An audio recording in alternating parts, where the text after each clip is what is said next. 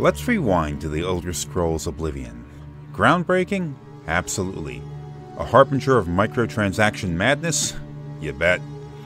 Enter stage left. Horse armor. For the princely sum of $2.50, roughly equivalent to your soul in 2006, you could adorn your steed with the finest, most functionally useless armor this side of Tamriel. The uproar was extreme. I'm pretty sure those notorious alien abductions of the mid-2000s were just extraterrestrial beings baffled by our willingness to splurge on digital equine fashion. And what did the industry learn? Apparently, we are just humans that love to throw our money into a virtual void. Nowadays, microtransactions are as common as bugs in a Bethesda launch. We're so deep in the DLC quagmire that I half expect the next console to come with a built-in ATM slot.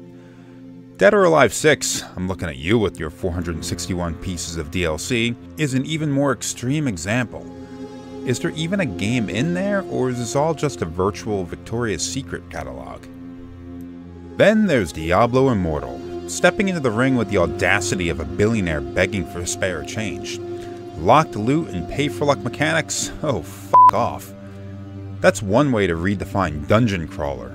And Ubisoft? Oh, Ubisoft. You turned Assassin's Creed into a hamster wheel with Odyssey. Stuck because my blade's as effective as a butter knife unless I fork out for a cash level up? No thanks. I'd rather not pay and skip your gameplay. So where does that leave us? The gamers. The payers of the bills. It's simple. Vote with your wallet. If a game feels like a cash grab disguised as an RPG, maybe it's time to grab your cash and run in the opposite direction. There are still beacons of hope like Fallout New Vegas, where DLC felt like a genuine expansion, not leftovers from the cutting room floor, even though that game came out a long-ass time ago. And let's not forget the example of Baldur's Gate 3. No microtransactions.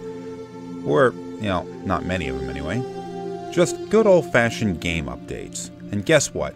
It's a hit. A testament to the power of putting gamers before gold coins.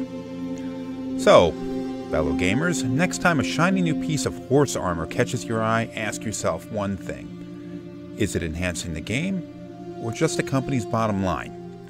Let's demand more from our gold and less of the nickel and diming. Because at the end of the day, our epic quests deserve more than a paywall standing between us and glory. And I, just kind of ran out of things to say. See ya.